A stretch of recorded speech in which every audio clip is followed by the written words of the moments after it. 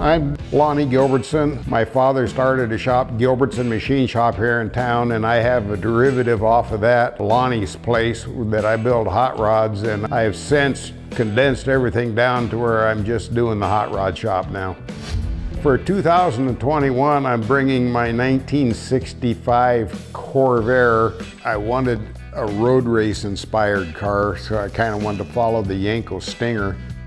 I didn't want to lose the flavor of the sports racer look, so wheels are real critical. ET Wheels made a wheel called a Sebring, and they're a pin drive knockoff wheel, which is the epitome of early road race look.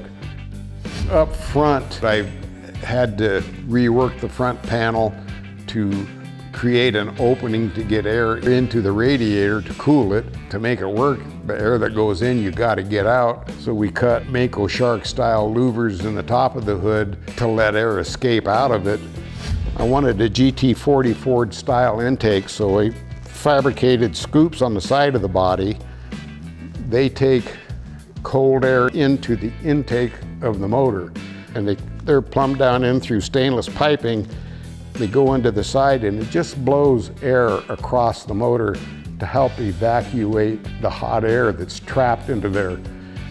I cut this taillight out of a parts car, and we welded that metal to get this profile, and then I had to make these bezels to run the exhaust tips through it. Gives it that little bit of Ferrari feel. When I had the dash built, we used blue ice back in the dash. The whole car's got like a blue halo to it when it's all together, and he trimmed it out really good. The lens covers are actually conical, they're not flat lenses. And I wanted that because that's what Corsa was. I tried to keep some of that influence. I just wanted to be able to have another car at SEMA.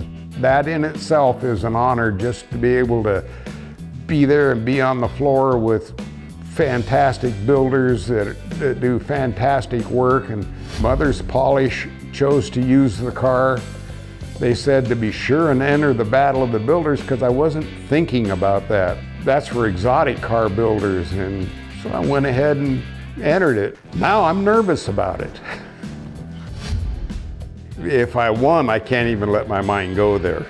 I would be speechless. I mean, it'd be an honor that I couldn't describe, and I don't know how to put it into words. It would just be boggling, mind-boggling.